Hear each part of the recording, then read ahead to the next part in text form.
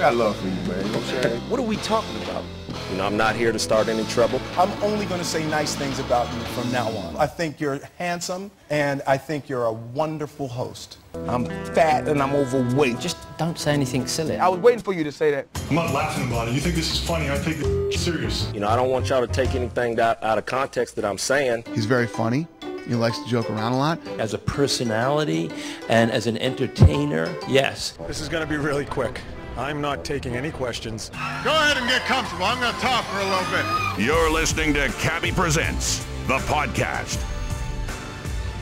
Welcome, ladies and gentlemen, to the show. Thank you very much for listening. I'm a little under the weather, so my apologies for the sound of my voice. It's probably going to be more annoying than usual. I'm sad to see the summer go. But I'm excited for playoff baseball, the heart of the football season, fall TV shows, and fall fashions. Now, fellas, I just recently learned, okay? And this is like, for women, the color of the fall is plum. Okay, plum is kind of maroonish, but if you say plum, you get bonus marks. Don't ask me how I know this. I just know this. So when you see a woman with something kind of maroonish, whether it's a top or pants or shoes, or just, hey, I like your choice of the plum. I'm telling you, it works. It works for me. So it can work for you. Just again, don't ask me how I know this. I just know. So last week in Toronto, I participated in this charity event called Rally Car for Kids, and it's like a giant scavenger hunt across the city. It raises money for the Sick Kids Hospital. I think last year it raised $3 million. This year was like $2.7 million. It's like a 2-day event. It's awesome, and there's a draft. So teams that raise money to be in this competition, the more money you raise, the higher draft pick you get. So they draft these celebrities. So at the after party, I met an actor who I've been a fan of since the movie 40-Year-Old Virgin. And every scene that he was in, he stole from Seth Rogen and Steve Carell. And I'm happy that he's able to join me on the phone right now. If it's going to be an interview, I'm going to conduct it. So I'll answer my own questions, ask myself the questions, then give y'all the answers. Hailing from Brooklyn, New York, by way of Trinidad and Tobago, last seen in the movie Think Like a Man with Kevin Hart and a bunch of other talented, Michael Leahy in his green eyes, Taraji P. Henson, a bunch of actors. I think he had the pleasure of acting with Megan Good, which is awesome. And the TV show Weeds, an extremely funny comedic actor. It is my pleasure to welcome Romany Malco to Cabbie Presents. How you doing, man? I'm good, dude. I'm real good. Just you could have made it a lot easier for your listeners if you'd have just said the funny black guy, you know? Yeah, but I don't I don't want to say that, though. We don't have to just, you're not just a funny black, you are a funny black guy, but, you know, that's. No, I get it, totally. I'm good, man. Things are good, man. I felt lucky. I got to meet you out there when we were doing the thing for Sick Kids, and, you know, I'm still recovering from that weekend, so. Yeah, that was a great weekend. So wait, didn't you just go see Jay-Z? Tell me that story, please. Yes, I did. You know, it was like a unique experience. Opening up the Barclays Center. I happen to live like within walking distance. Oh, really? And, yeah, you know, and like, you know, to be honest, if I could really just be real, I really didn't catch on to Jay-Z until after the fact. And when I say after the fact, I'm thinking like maybe like Blueprint. I was like, damn, this dude is really kind of tight. Okay. And then I went back, and Reasonable Doubt is what hooked me. I was like, suddenly I could appreciate it like I couldn't before.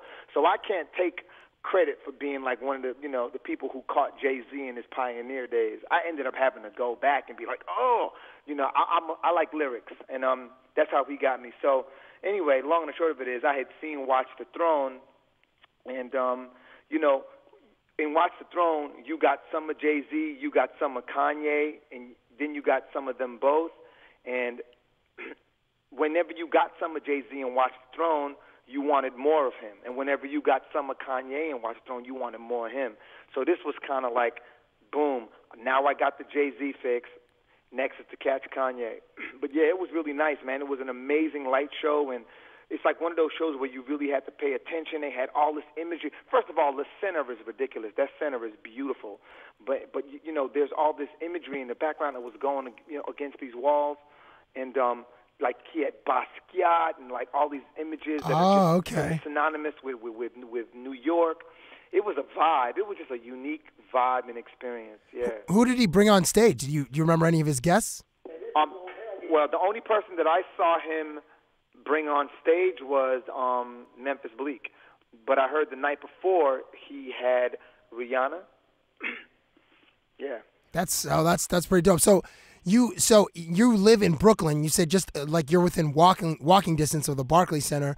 What is like how long like have you seen this transformation of Brooklyn? I know it's I think it was like 8 or 9 years ago it was starting to become more gentrified. But like have you noticed it? Dude, I was born here. I was born like a mile and a half from here. Hell, I was born in a county hospital. And like I left here when I was 12, 13 years old. And here I am, damn near 30 years later, back in Brooklyn, and it's all my friends were calling me like, oh, man, did they make fun of me because of the fact that I don't like to eat gluten or, this or that? So I come back to Brooklyn. I'm like, oh, wait a minute, I'm not Hollywood. No, dude, I'm just Brooklyn. Right, yeah. Because everything in Brooklyn is gluten-free, and, it's really dope. And like, I do remember this about this neighborhood. I remember my dad used to put the top on the Cadillac up when he came through here. Well, it was a different era back then. Exactly. I live on Myrtle. I live on Vanderbilt and Myrtle, and like Myrtle is what used to be called back when I lived there was called Murder Boulevard. Now it's all like. Now it's like baby carriages and golden retrievers and. Oh my God! It what does it look like? Beverly Hills now, like in the city? Not quite. Still got that Brooklyn thing because we got that old architecture, and here's what's dope about my neighborhood in particular. Here's what I love about is that the people still own the property, so we haven't had like the major corporations come in and take over. In fact, not knocking it or nothing, but I don't even think that there's a Starbucks in this neighborhood. Really? Yeah. So, wow. At least not yet. You know what I'm saying? Like the people who own the property here, like Dominican Republicans and Irish dudes from back in the day, and you know what I mean? So anyway. That's got to be like a really vibrant and just colorful neighborhood. I mean, it's much like Toronto, and I know you spent time here shooting the movie Love Guru. So you must just get like cuisine from like everywhere on earth in this neighborhood. Hilarious. Right? Dude, I eat ackee and saltfish in the morning. As soon as I step out my crib, I get my ackee and saltfish. And sir. I tweet a picture of it. I'm like, boom, okay, this is me eating ackee and saltfish this morning, fools. And then I go from there to having Middle Eastern, usually around lunch. And then I go from there to having South African right around dinner. Oh, that's awesome. That's awesome. That's all the time. It's like there's so many. It's such a friggin' mashup of like sexy and style, and it's like an art mecca. Like literally, dude, I've seen Talib, I've seen Mos Def, I've seen Torre, I've seen. Man, it don't stop. I've seen so many people here. That are in the game, or that that are artists that I respect. It's nice. It's almost like the sweet spot. Give me 1 second. I'm sorry, I'm multitasking. No worries. I know I should be focused. Don't worry. It's all good. I'll just do some talking. No, go ahead, please. No, so when you so I'm on the phone with Romany Malco, who was in 40-year-old, kind of blew up after 40-Year-Old Virgin. You shot a movie, The Love Guru, here in Toronto, and you're talking about your neighborhood being very colorful and vibrant, and there's all kinds of cuisine and stuff. Did you get, like, when you were here shooting that movie in Toronto, The Love Guru with Mike Myers and Justin Timberlake, did you get a sense of that's what Toronto was like too? Like, did you get a chance to kind of like see the different areas and eat the different types of food that we offer here? Dude, let me tell you something about Toronto. I had a 1 month minimum, about a 1.5 month debate with my brother of whether I was moving to Toronto or New York. Are you serious? Yes. Listen, let me explain. Let me preface. I'm an entrepreneur by heart. So people are always like, "Oh, I love doing this movie. I love doing this movie."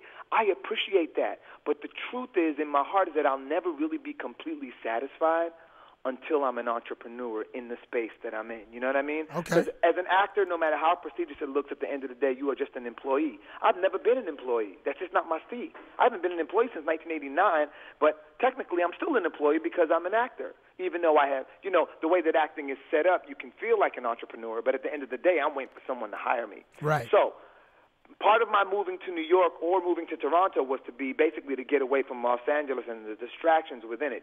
When you live there and you're an actor and you have a successful movie out or a successful show out, everybody wants you to come to this, join this, be at this party, do this. And you know what? You get guilt-tripped into a lot of it. And it's just not my thing. I ain't going to lie. I'm not the smoozing type. So I was trying to decide whether or not I want to be in Brooklyn or whether or not I want to be in Toronto. And my brother is the one who actually helped me decide to move to Brooklyn simply because of the fact that it was where it all started. Wow. So But you let me get say so something. okay. Toronto. So to answer your question, Toronto is one of my favorite cities in the world. I've lived in Paris. I've lived in the Slovak Republic. I have lived in London. I've spent expensive time in Japan. I've lived on both coasts of Canada. I've lived in Texas. I've lived in the Caribbean. Toronto is like one of my favorite places in the world. What made you fall in love with the city? What was her name? No. I'll tell you what made me fall in love with her name was Tolerance. That was her name. Tolerance. We got a lot of tolerance here. It has genuine tolerance. Like, I lived in L.A. for 22 years, and I can tell you this about L.A., which is that it's a very culturally diversified place, but it's also the most segregated place I've ever lived in my life. Yeah, and so it's different in Toronto because it's culturally diversified, but there is a tolerance, there is an acceptance, and that right there is one thing. But the fact that I can walk down the street and get the best chicken shawarma in the world. Yes, sir. I'm like, and then, or I could stop and tell it at the Jamaican spot and get like real fish soup. Yeah, man. Yeah, man. That's amazing. That's amazing. Yeah, dude. Come on, man. So when you were here shooting the Love Guru, Ram, what was like? Did you when they offered you the movie? Did they offer you the movie, or did you have to go read for the movie?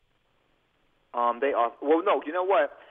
To be quite frank, that movie required me to audition. But basically, it was this. They had offered me the movie.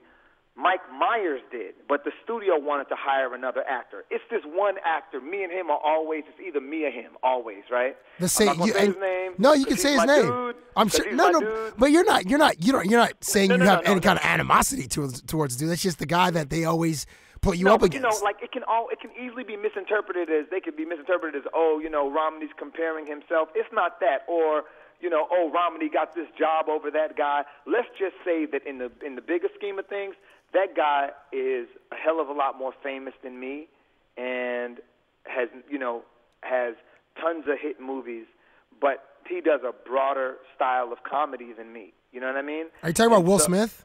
No. And so, okay. Nice try though. And so anyway, my point is basically being is that Mike Myers wanted to hire me, but the studio thought it would be more financially beneficial to hire the other person. You get what I'm saying? Yeah, I got you. Okay, so now when Mike's like, "Hey, man, I want you to do this movie. I'm doing this movie," did he then was his first question? Do you know how to ice skate? You know what? They were like, no. They were like, dude, you don't have to learn how to ice skate. This is really. They're like, it's a love story. It's not a hockey movie. That kind of thing. Blah blah blah blah blah blah blah. So your answer was no, I don't know how to skate, but since it's the Exactly. movies, we'll make it work. work. Like, we'll pull you around on a rug or something. Don't worry about it. Is that actually what happened? No, actually, what happened was, me.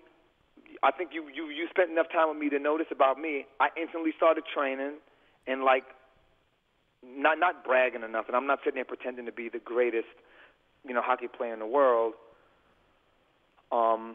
But I started going really hard for about 6 weeks, anywhere between 7 and 12 hours a day. It just depended on how long my trainer was willing to go. Really? And started learning hockey as a lefty because it felt more natural to me. And like by day 4, I got my crossovers really strong going to my left, but really weak going to my right. And this dude comes up to me and he says, yo, you got to be patient with yourself. Don't get upset with yourself. It takes a little bit of time. It took me about 6 months to get my crossovers. How long you been skating? I said, today will be my 4th day. And he was like, it's unbelievable. Nah, for real, that's funny. How long have you been skating? And I was like, and my trainer's like, today's his 4th day. And the dude goes, it took me 6 months to get my crossovers. I literally just skated away from that dude and requested that we started practicing in a private gym, in a private rink. And the reason was because I didn't want to hear what the limitations were, because then you put these things in my mind and I'd suddenly be, you know what I mean? Yeah. Be locking myself into that. Sorry that I'm so long-winded. No, that's cool. That's cool. Like, you picked up hockey, and hockey is a very difficult sport to pick up. I mean, it's not like the other sports where you're basically just you're on your feet, you're running or you're jumping. I mean, hockey, you have to learn how to skate, which is like... Exactly, the skill set is ridiculous, and then on top of that, when I get to Toronto, they don't have no brothers that are lefty that play hockey that are good enough for the movie. So now they go, we got to use this dude, and they use this brother, and he's righty, and I have to switch. So this is the first time in movie history where the actor got to switch. Wow. For the stand-in. Yeah, that's correct. So how was it? How challenging was it to play the other way, or not play, but like shoot the other way? You know what? It was, because of the fact that I didn't have to do like super intricate stuff. It wasn't really that bad. And now when I play, some days I do righty, some days I do lefty. Do you understand how big of a deal the Toronto Maple Leafs are in this country? Dude, let me tell you something. I'm not gonna call no names. I'm not gonna say nothing. But no, say names, Rom. No.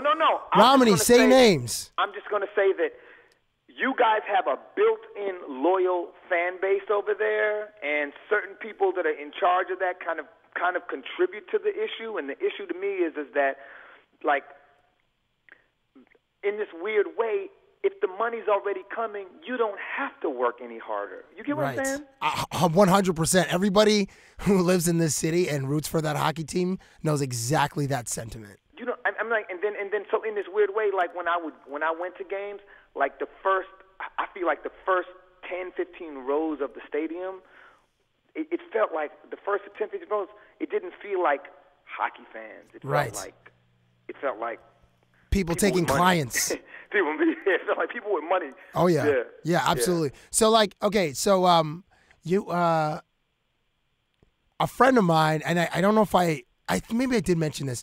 A really good friend of mine plays hockey for. Wait. So those Leaf games, were those like the first hockey games that you've ever attended? Those were actually. I mean, you know, when I was young, me and my dad, when I was living in New York as a kid, me and my dad would watch hockey. But yeah, that was the first time I'd ever really attended a hockey game. Was there, and I mean. Have you gone since? Huh? Have you gone back to watch a hockey game since? Oh yeah. Like, you know, I mean, when I was in LA, I was going to Kings games all the time. And, you know, and ever since now I'm getting in, you know, I just got to New York, but now I'm getting invites to go to all the, you know, games out here as well. So a friend of mine plays on the LA Kings. His name is Mike Richards. And I think when we met, I was probably, you know, breathing hot breath in your face. And I was telling you about, since you have this, I must have seen, what, like 40 pictures of you with all these. Hold on, let me stop you, dude. Let me stop you, man. Okay. I got to be real. I thought you was trying to kiss me when I first met you, man. And you know, you just confirmed a lot of things for a lot of people. Yeah, there's a document that's going to be coming to your house. Disregard it. It'll say something about restraining order. Disregard it. Okay. I'm going to rip it up on site as soon as I say Department of Justice or whatever, or U.S. Department of Justice. Yeah, I'm just. Boom! It's gonna get shredded. So I must have looked at like 40 pictures on your phone of you and these different fish, and the only dude that I know who was as big of a fisherman or a avid fish fanatic or whatever. I don't even know what to call you guys. Is my friend Mike Richards, who plays on the LA Kings. How the bleep did you get into fishing? You know, once again, West Indian heritage. That was something that was big with my dad. Yeah, but we eat fish. We don't necessarily fish. my dad is from the South, right? My dad is from like Siparia, which is like the southern part of Trinidad. People down there, they fish, they hunt. I used to, it was the one place in my life where like me and my dad could really bond. We never saw eye to eye on much else, but hunting and fishing I was really good at, and so I did it as long as I was a kid. And then I kind of let go of it for a really long time. And then somewhere down the line, like I say a really long time, maybe like from, I don't know, from like about 18 to, 25, 26. And then somewhere down the line, it just hit me. It was like, hey, hold up, dog. This is your livelihood. This is what you grew up doing. I started doing it again. And, of course, having more money and being able to do it differently, I started taking trips to places like Brazil and just experiencing more exotic fishing trips. Wow. And then that just enhanced the experience altogether. But it doesn't have to be that. I go fishing under a bridge, man. Pretty much if there's anywhere, if there's water and you can pee in it, I'll probably fish it. Now, wait, can you fish in Los Angeles? Man, I used to go fishing in California all the time. I lived in Redondo Beach, and like as the game has evolved, I've evolved. Like, there are certain things that I got. Like, I would go out on fishing boats in California because the Pacific's pretty decent fishery in itself, but we have a lot of lakes out there as well. And I'd go fishing out there, but seeing people on those boats, man, throwing burger wrappers into the ocean and really oil leaking out the back of the boat and people throwing cigarette butts, I just stopped. I was like, I can't do that no more. And I started fishing from a kayak. And what I like about it is like you can't get out in a kayak, right, and like dominate the ocean ever in any kind of way. Like if you're going to keep any fish whatsoever, you're going to keep what you can fit on that damn boat. Because if you got fish hanging out that boat, you're probably going to become a fish. You're going to get eaten by something bigger. And then, but anyway, yeah. So I go fishing all over California. I have been forever, really. Okay, well then maybe I could set it up. So I'm on the phone with Romany Malco, who's an avid fisherman, and my friend Mike Richards, who plays for the LA Kings, is also an avid fisherman. So I should try to set it up, whether we do a fishing thing in California or since you're here, well, you're in the East, you're in Brooklyn. He lives in a small town it's about 2 hours away from Winnipeg, Manitoba. But where he lives is an area called Lake of the Woods. And there are like hundreds of lakes. And he's shown me, like, I don't think he's caught a fish quite as big as some of the ones that you have. But from my memory, but I'm sure Mike could probably tell you differently. I just haven't seen all the fish that he's caught, obviously. But I'm sure you guys would get along because you guys have that in common. And I'm sure, I know nothing about fishing. All I know is I like to eat salmon, and black cod is legit when I go to sushi places. That's what I order because it's friggin' delicious. But I'm sure you guys could get along if we did a fishing bit. No, I'd love to come out there. That sounds just beautiful. You would come up here? Yeah, I would tell you. Man, look, anytime I can even come back to Toronto, I'm always down. I don't hesitate about that. I really love it out there, man. Awesome. And it just sounds beautiful. It just sounds like, sounds like Lake Haven. Okay, well, listen, I'm going to set it up. And he's got a pretty dope spot. Like, this kid, I did like a Cribs episode at his place. Yeah. And like the one part about his place, which is just like ridiculous, is the cabana. My dude has a cabana on his dock, which seats like 8 to 10. We've filled it, and it's been awesome. Dude, that's so dope. Man, one thing I will tell you about being from the islands and like having humble beginnings, like it never really crosses my mind to like get a cabana or to it just doesn't. Like, some people have to bring it to my attention, and then I'm like, oh yeah, I should get one of those. I like that. Yeah, when you see it, Rob, you'll be like, wow, this is pretty badass. Yeah, man. I wonder if I could fit a cabana on my bicycle. If you have if you buy a bike from Shaquille O'Neal, there's a chance that you could fit a cabana. You thought I said motorcycle. No, I are you one of those dudes that ride bikes in New York? Are you one of those dudes? Yeah. To me, nothing else makes sense. Nothing. Well, in that city, yeah. I mean, you guys are so dense and just cabs, taxis everywhere, and parking is insane there. It really is. And, like, you know, I live right around the corner from a park, so I can take my dog there all the time. And what's funny is, though, like, I meet girls all the time who be like, you don't have a car? Right. No. Like, I don't think you need a car in New York, but it does bother some women out here when a brother don't have a car. I'm like, just get on the handlebars. Just don't Let's take it back to light. 87. Don't block the light.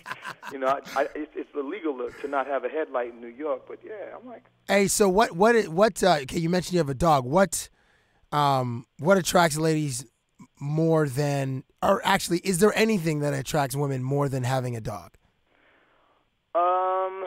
Yeah. I mean, you know. I mean, because the bike, you can't really have swag on a bike. No, you can't have swag on a bike, but I do get a lot of people being like, yo, that's the dude from Weeds, he on a bike, and then they give me props for it. That's amazing. Yeah, I get that. I get props for being on a bike sometimes. But the only thing I can think that would probably, seriously speaking, that would probably attract more women than a dog is a really good, long, sturdy fishing pole. Right. You know? Yeah. 'Cause the woman wants to know that the man can provide. Right. You know? And he has the right tools. Exactly. Absolutely. You get You know. that. Yeah. That or a cabana. Could you imagine? Yeah. If he just Walking through New York with a cabana. We're like, where you get that? Like, well, why don't you slide in? I'll tell you the whole story. Hey, Rom, so I don't know if you saw this, but you were, okay, so earlier you were mentioning Jay-Z. I'm on the phone with Romany Malco, who's an actor, has been in a bunch of projects. Most recently, I guess people would see you on Weeds, right? No, Weeds to Think Like a Man, it depends if I did. Yeah, I saw Think Like a Man. What was it? April. No, March? March. That was March. And then, no, you're right. I saw Weeds happened like, a few weeks ago. Yeah, so Weeds. What are you doing tomorrow? I remember when we were texting last week. You said tomorrow you had to work. You had like a full day. Yeah, full day. Just basically. Are you on another project? I'm doing Tijuana Jackson. He's an ex-convict turned motivational speaker. Oh my God. He's my brain. You don't believe me? Just go to prisonlogic.tv right now. I promise. What is that? That sounds amazing. He's an ex-convict turned motivational speaker, right? And so, like. Imagine someone really institutionalized trying to tell you how to liberate yourself, how to live your dreams. He is, he is relentless, and it's like too raw. It's just too raw to be, doing it on the radio. But oh my, give us a little bit. Give me like a little PG version of it. Give me like 10 seconds. Okay, a PG version of TJ. That's tough. But no, he has like a lot of quotes. Like he'll say things like, and then I'm thinking, you got to bear with me for a second. No worries. I'm thinking, but TJ will say things like, would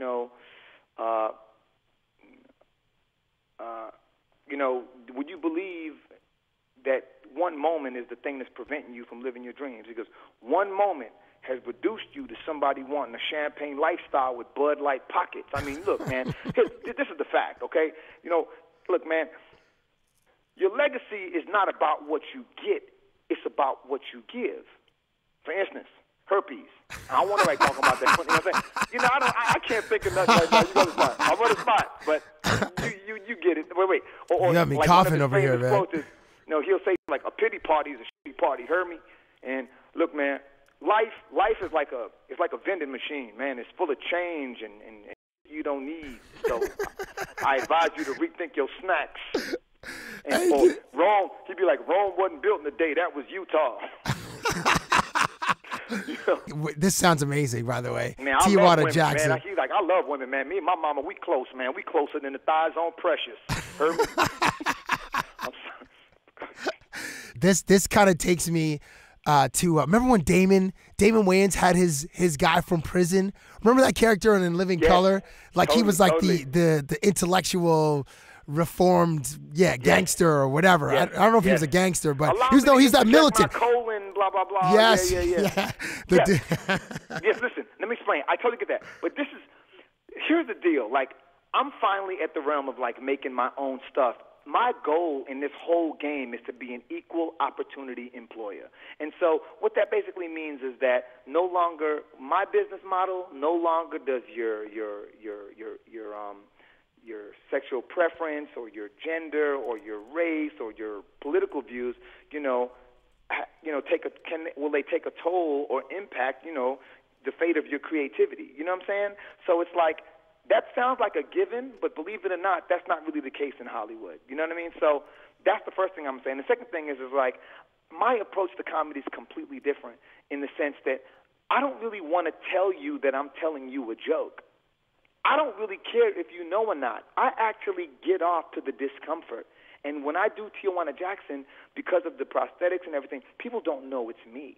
Really? You know what I'm saying? Okay, Yeah, I definitely got to check this out. Yeah, if you go to prisonlogic.tv or just look up TijuanaJackson.com, you'll see, like, I got this interview that I did with Kevin Hart. You just look at it, you'll see what I'm talking about. It's just the most, I will go to clubs and do TJ. They don't know it's me. It's the most uncomfortable thing. People are squirming and laughing so hard at the same time. Everybody wants to take a picture with Tijuana Jackson or TJ after the damn show.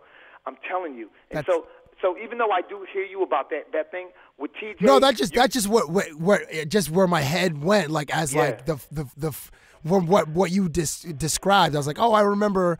It's kind of similar, but not really similar. That's just where my brain went. No, I totally get it. When you see it, you'll see a lot of people in the chat rooms and in the comment box arguing. Is this dude for real? Who is this dude? Oh, amazing. My God, this dude is inspiring the hell out of me. Oh, that's Romany Malco. No, it's not stupid. Romany Malco don't have an overbite like that. You know, that kind of stuff.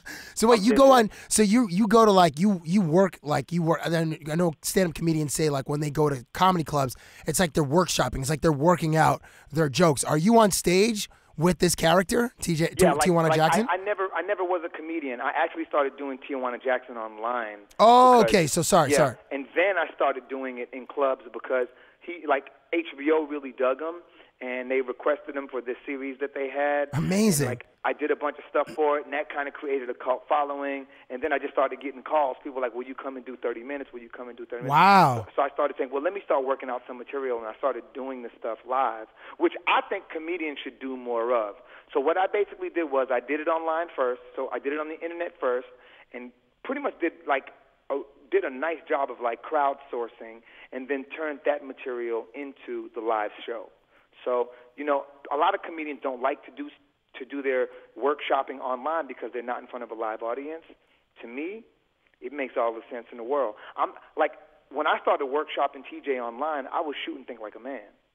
So I'm not going to go on the road for what, $100 a weekend or $2,500 a weekend or whatever the hell they pay comedians. I don't know. I've heard all kinds of stories, and miss out on a movie, on doing a hit movie. So it totally makes sense to me to stay home and workshop online.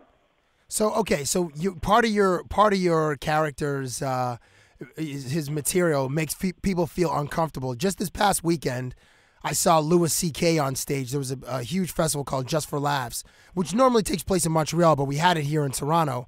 And Louis C.K. is like paramount as far as making touching on subjects and I don't know, releasing material that it just makes you feel so uncomfortable, but it's so funny. Kevin Hart isn't cool.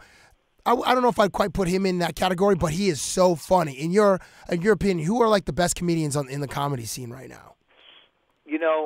Obviously, Kevin Hart is my boy, and I don't just say it because he's my boy, but I really do think that he is genuinely funny. And he's really funny. Like what he talks about is so relatable in regards to family and relationships. I appreciate that. I love that. I love that about him.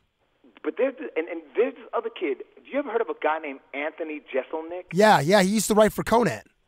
Jeez, yeah, Jeselnik, yeah, he's definitely in that space where Louis C.K. is with uncomfortable stuff. Like some of his comments on Twitter are really hilarious, but make you feel bad for reading them. Ooh, dude, are you serious?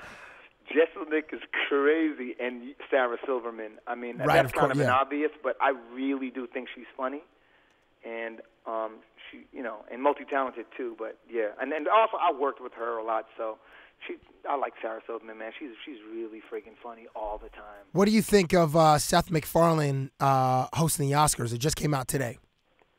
Did you know that? No, I kind of thought that was already already a done deal. So, I don't know. Oh, I guess maybe it was made official. Perhaps there's just been rumors before. But what do you think?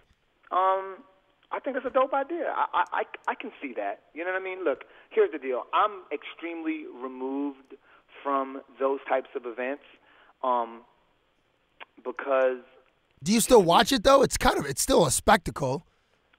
I catch the highlights. Oh, really. okay, right. You know, I'm just being honest, and I'll tell you why. Just wherever I can avoid politics, I do.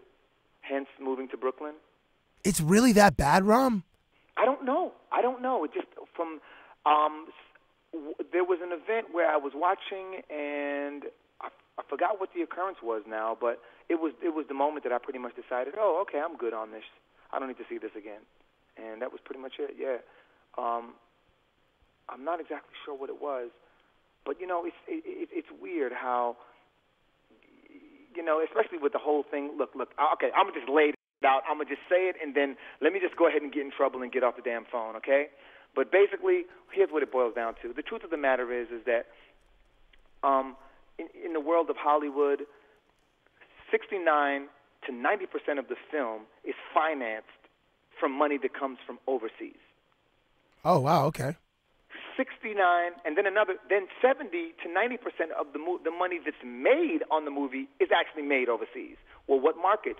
Oh, Brazil, oh, France, Germany, et cetera, et cetera, et cetera.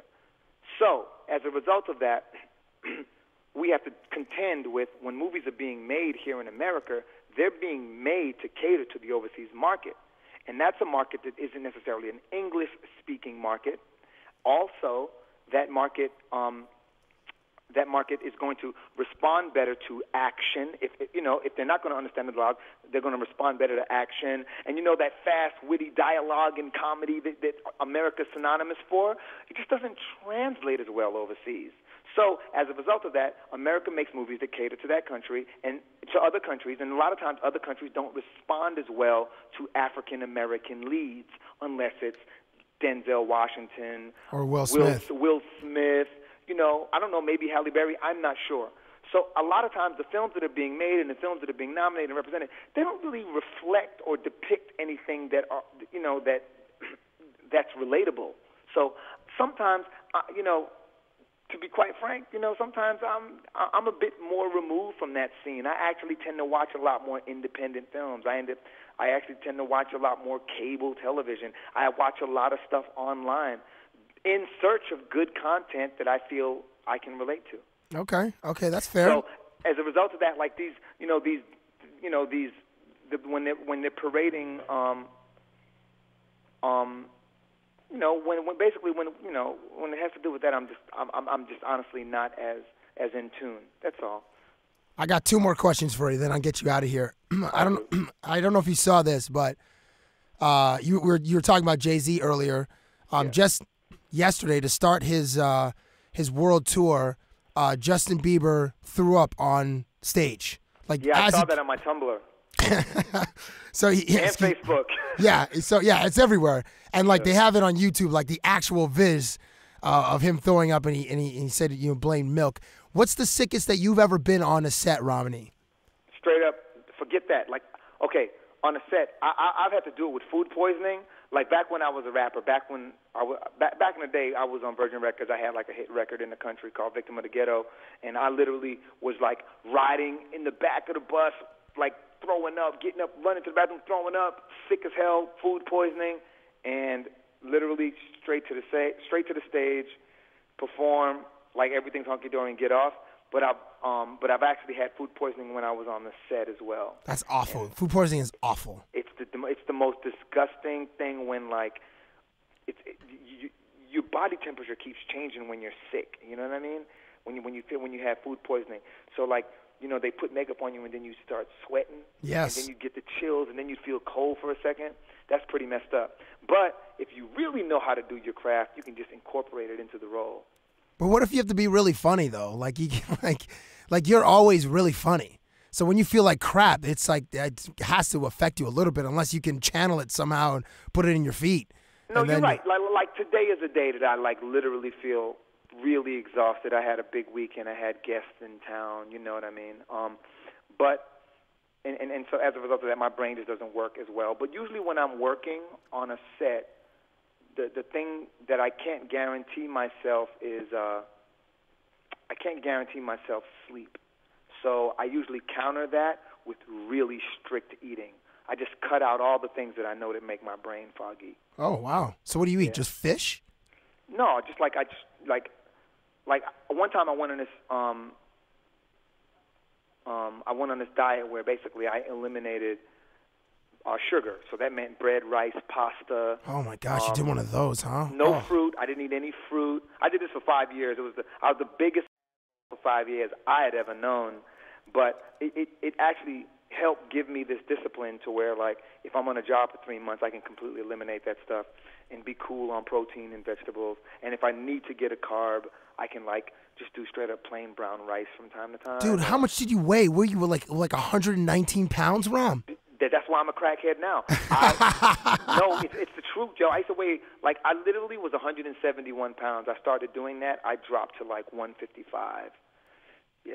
Dude, you just must have been just skinny. And you're not a big dude. Like, you're like 5'10". You're like pretty slim. You must have just been like, like Dave Chappelle skinny. No, I'm skinny like I look now because I was much bigger. Not much bigger, but everybody always said that. Oh, you seem like you lost a lot of weight. Yeah, it's weird because now, ever since I did that, and that was a while ago. Ever since I did that, now I struggle to, like, if I don't do anything, I lose weight. I don't gain. You know what I mean? Oh wow. So, like, I have to work out to gain weight. And if I'm just traveling and not working out, I just get skinnier and skinnier. Rom, who's the by virtue of your career and your jobs, who's the most famous person that you've met, being an actor? Being an actor, or because you're an actor. Okay. I like to ask my guests that question. We get such a varied palette of responses. It's so weird because, like, you know, I worked with Steve Martin on Baby Mama. Very cool. And, you know, I think he's pretty famous, but I think that, like, Shaquille O'Neal was pretty famous. And then I worked with Tina Fey. Also on Baby Mama? About Baby Mama? Also Baby Mama, exactly. So, I mean, who's the most famous person I've ever met? That's a damn good question. Damn. That's a tough one. Hell if I know. You know what? I think, Cabbie, you might be the most famous person that I ever met. No, I'm the most famous person that you're talking on the phone. You've talked to on the phone for the last 40 minutes. 40 minutes. Oh, it's been 40 minutes. Look at that. All right. All righty. Well, listen. Yeah. You're fucking awesome. Hey, man. Thank you, dude. I appreciate you reaching out. And you just cursed. Did you just curse on the radio? Yeah, but we'll cut that part out. Oh, you're editing. Thank God, because, dude, I'm tired. So I just gave you a whole bunch. Thank God. No, man. No, we'll cut it up. Okay, but let me say this to you. First, I want to tell you, you know, when I met you, man, it was really clear that you had a very vibrant spirit, dude, and, like, you know. Yeah, that was the Grey Goose. Yeah, the Grey Goose. No, still, man, and, you know, and that, you know, that type of enthusiasm and that type of appreciation, that shit is contagious, dude, and, you know, don't lose it. Thank you, sir. Thank you, Romany. I really appreciate that. Okay, so the next thing is going to try to set up this fishing excursion with you and Mike Richards, and you guys can geek it out about smallmouth bass and rainbow trout and eels and friggin' fishing lures and all that stuff. Let me tell you how crazy I am with the fishing. Okay. My brother said, Rom, I'm getting married. Yeah, I want you to be my best man. I said, I got your bachelor party down, Pat. I got it. Do you know, during my brother's, for my brother's bachelor party, I organized a fishing tournament. Come on. Are you serious? Nobody. Your brother must be like, Rom, are you kidding? Like, I want to go to Vegas and see, like, naked women on stage. What do you mean a fishing excursion? What are you talking about? A fishing tournament. I don't have a week, Rob. Come on, man. So true, dude. So true. Did you guys actually do that or no? Did you guys go to Vegas? No, we went to South Florida, Sunset Keys. We got this private island and had some nice cottages. It was 6 of us, so we all got these nice cottages. Everybody got their own room and whatnot, and we did everything, dude. We did everything. We had the girls. Nice. Everybody got faded. We played nice. Tennis. We had a fishing tournament. You did. You worked it in. You worked in the fishing tournament. Yeah, it was one of those islands, man. I did. It was one of those islands where, like, they weigh on you hand and foot. So it'd be like 3:30 in the morning. It'd be like, you know, is there something you need, Mr. Malco? I'd be like, yeah, kind of feel like some grape-flavored bubblicious right now.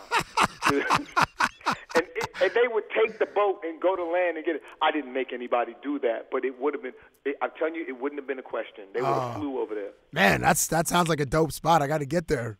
No, man, I tell you, like there's a few places down there in the Florida Keys that really do feel like the Caribbean, and I don't want to give them away, but yeah, some good ones. Okay, well then, you gotta find them on your own. Oh man, well I'm just gonna light up your phone for the next 2 weeks. Actually, one of my friends just got engaged. God bless his heart.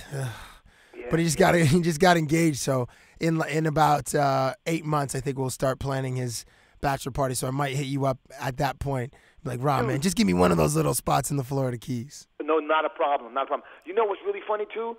I was just looking at the Twitter trending topics, and one of them was like things that you say to a best friend.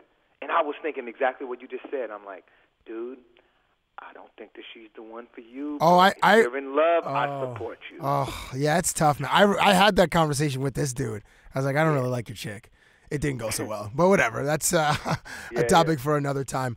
Romany Malco, I want to thank you so much for telling some stories and sharing some of your experiences with it. I didn't even get to, man, you at the beginning of this whole conversation, you said you traveled to you lived rather in like 12 different spots. I didn't even get to that. So I hope that down the line you can come back on and just tell us some crazy travel stories. I mean, one, you said the Czech Republic, which is like, what? You must have been the only brother in that whole... No, the Slovak Republic. Definitely. Oh, sorry, Slovak Republic, my bad. I was with, you know what, my homie Freddie, who's like a big pop star there, like, believe me, their stories, don't even get me started on that. See, now I just want to get you on here next week just to tell friggin' stories from Slovenia or whatever. Oh my God, you don't even want to know. No, I do know. I do want to know. I really have to. Oh, I'm shutting up because I don't know what's gonna make it to the radio. I'm being quiet now, but we'll talk. I'm gonna see you soon. Okay. Trip or something. Okay. For sure. Yes. So, ladies and gentlemen, if you want to read his thoughts on Twitter, it's at Romany Malco, ROMANYMALCO, and definitely check out if you YouTube Tijuana Jackson. That's his current project, which I'm about to spend the next 45 minutes on that YouTube page. Well, what was it? PrisonLogic.tv. If you go to PrisonLogic.tv and don't laugh, I'm gonna be surprised. And I will punch some people in the face if they don't laugh. Just watch what happens. All right, watch awesome. what happens. All right. Well, I'm literally going to spend the next hour of this afternoon checking it out. So thank you for opening my eyes to that, and thank you very much for joining me, man. Oh, no doubt. You won't want to interview me after you see that. You'll do just what. Look. The people at the 140 conference, the people like the founders of Twitter and stuff like that. Yeah. They're the ones who were like, dude, we need Tijuana Jackson to speak at the 140 conference. I was like, you mean you want me? They're like, no, we want Tijuana Jackson. Hey, have you done it yet?